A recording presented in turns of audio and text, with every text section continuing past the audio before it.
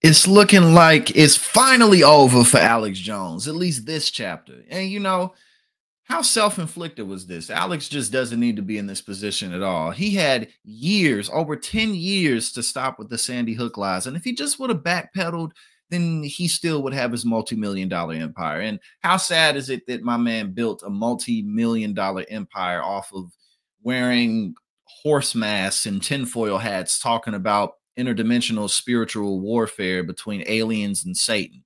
And people bought it up. People ate it up, selling male enhancement supplements and all types of stuff. That's what he did. But then again, like I said, it was a slow creep. He had so many years to not be in this position, and he still pretends like he's a victim.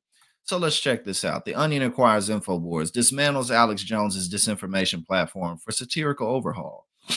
There we go. Satirical publication The Onion has acquired InfoWars, the notorious media platform founded by right-wing conspiracy theorist Alex Jones, known for peddling sensationalist and baseless claims. InfoWars has now been absorbed into The Onion's comedic empire.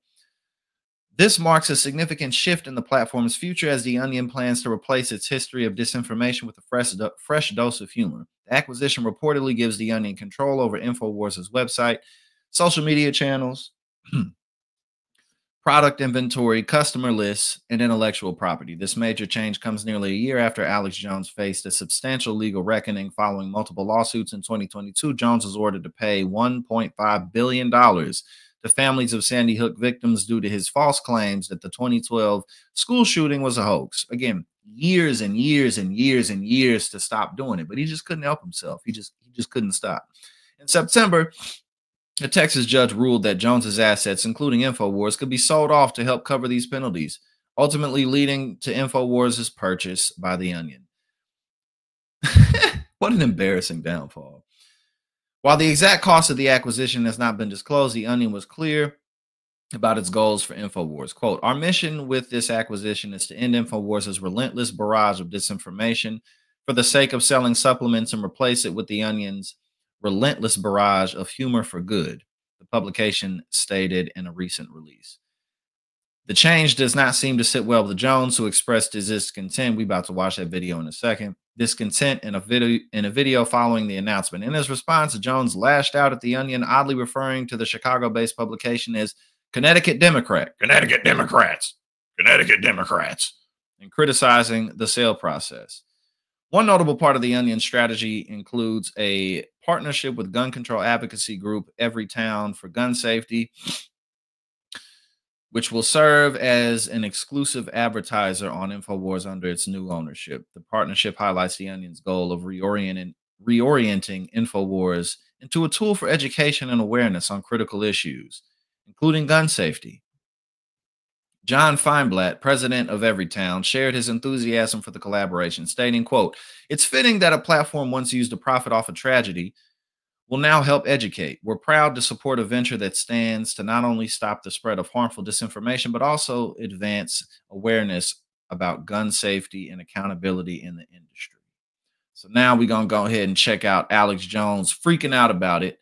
But again, it's hard to have any sympathy for this man because at the end of the day, he put himself here and he had years and years and years to not be in this situation. So let's check out what he has to say. Ladies and gentlemen, it is 7:50 right now. I'm about to upload this to X. I just got word 15 minutes ago that my lawyers and folks met with the U.S. trustee over our bankruptcy this morning, and they said they're shutting us down even without a court order this morning. The Connecticut Democrats with the Onion newspaper bought us. They asked, did they outbid? They said, well, it was competitive. So they changed all the bidding rules, made it secret 2 days ago. I had a bad feeling. I told you that. And just like they tried to shut us down back in late May without a court order, they're supposed to have a court order. There's going to be injunctions filed. I'm about to go live out of Harrison's American Journal studio. I don't know what's going to happen, but I'm going to be here until they come in here and turn the lights off. I'm going to say, where's your court order? So this is all going down right now. They want to silence the American people, but we're not going to be silenced. Be sure and follow me at the Alex Jones Network at AJN Live on X right now. They're filed in court to take real Alex Jones away. That's totally unconstitutional. The judge already said no, so they filed in other courts. So the live feed going up by the time you see this at AJN Live and at Real Alex Jones right now. Share this everywhere. This is a total attack on free speech. The deep state is completely out of control. The private security hasn't even been told all this yet. They tried to tell them last time, the other U.S. trustee, to shut us down on the court order. These folks said no. So this is all happening right now. This is the tyranny of the New World Order, desperate to silence the American people. The mandate of Trump against all the lawfare, they don't care. So the system still thinks it's in charge.